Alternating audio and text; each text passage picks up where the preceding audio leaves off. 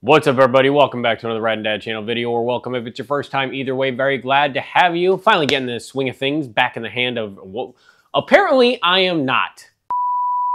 Finally getting the hang of things, back in the swing of things here, doing videos every week again and being able to record every week.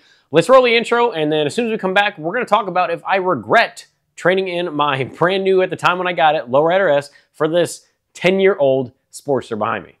Riding down a YouTube channel, it's the riding down a YouTube channel, it's the riding down a YouTube channel, it's the riding down a brand new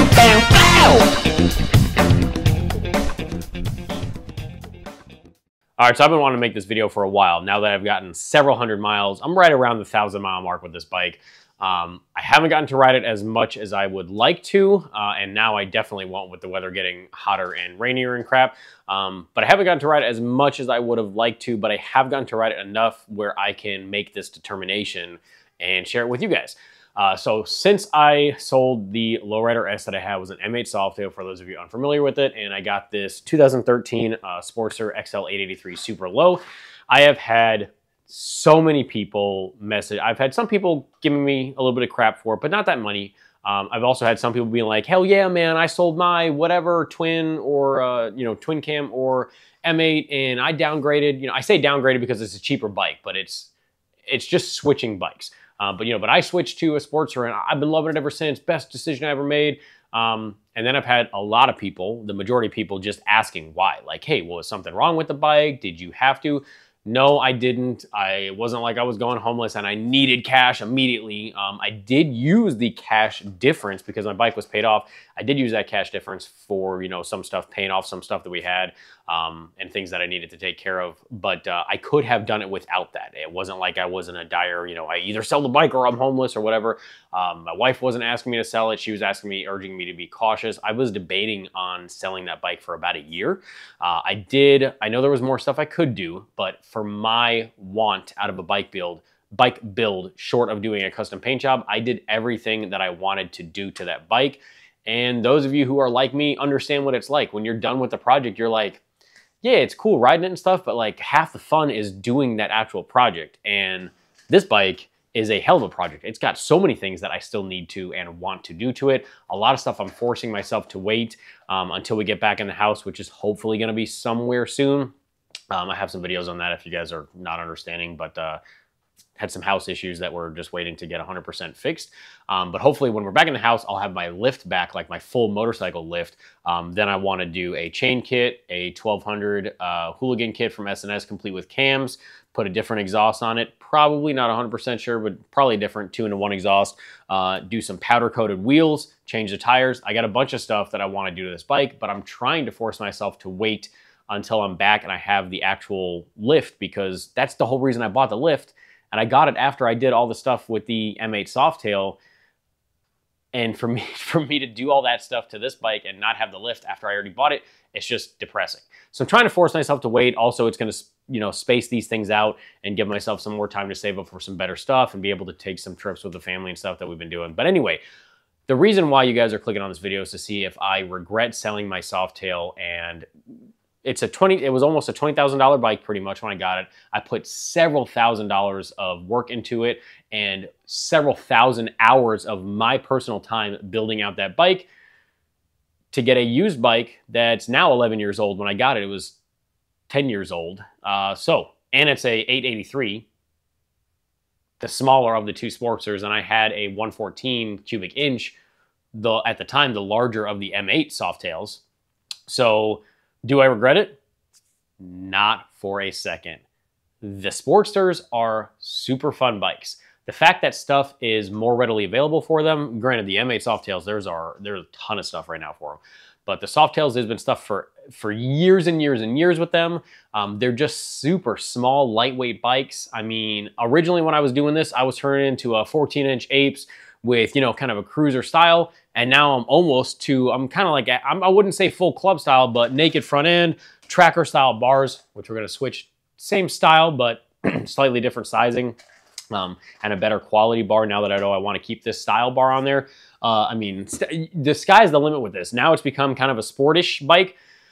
I even debated doing clamp-on handlebars for it and making it like a full sport style bike. But obviously we're not doing that. The Sportsters, you can do anything on them. The guys that talk crap about Sportsters have never ridden a Sportster. I highly doubt, and if they have, they don't. All they do is highway miles, because highway miles, yeah, there's no secret the Sportster is not the best bike for that, especially the 883, the 1200. All day you can do that, no problem. But in the 883 stock configuration, one less gear than some of the touring style bikes and the Softails. You just can't. Now, could you do it? Yeah, but you can't do it as comfortable and as nicely as you could a Softail or even some of the twin cams like the Dynas or something like that. They're just bigger bikes. They're made for crushing miles a little bit better. Now, there's tons of stuff you could do to this bike. If I really wanted to, I could put a chain kit with super low gearing and just crush highway miles. My RPMs would be low. I wouldn't have as much torque off the line and acceleration, which is not my style. But if that's something you want to do and you just want to cruise, by all means, you could do that. In a stock configuration with an 883, I can slap the same chain kit I did on my other Sportster and just tall as hell gearing and be able to rip, clutch up wheelies, no problem. If you're into stunt riding, you can drift and stuff. I mean, there's no issue doing that. The chain kit with the taller or shorter gearing on it just makes a huge difference, even with the 883 engine. For $1,000, put a 1200 kit on it, and you're better off than you were if you got a 1200 Sportster to begin with. There's so much stuff you can do with a Sportster. It's comfortable for me. I'm smaller to begin with. I'm 5'8". My license says 5'8". I feel like in my older years, I'm shrinking, and I'm probably 5'7", realistically. But I'm a shorter person. The Sportster frame makes sense for me. It's just, even raising it with better suspension and stuff, I'm still gonna be able to flat foot it very comfortably. I don't have to worry about, tipping it left and right during traffic or anything like that. I had a stoplight, during traffic. The bikes just feel weight. They feel super nimble. There's a million things you can do with it. I really, really like the Sportster. Plus the fact that it's a new bike build and stuff tends to be a little bit cheaper for the Sportster. One, because it's been out for 10, 15, 20 years, depending on what you're looking for. And two, because the stuff's a little bit smaller. It's lighter weight. The wheels are smaller. The tires are smaller a little bit. Just stuff like that is a little bit smaller than the Softails. It weighs a couple 100 pounds less, so stuff doesn't have to be to the same dimensions and everything. It's just a great bike all around. I really love it. I think potentially this has converted me to a Sportster guy.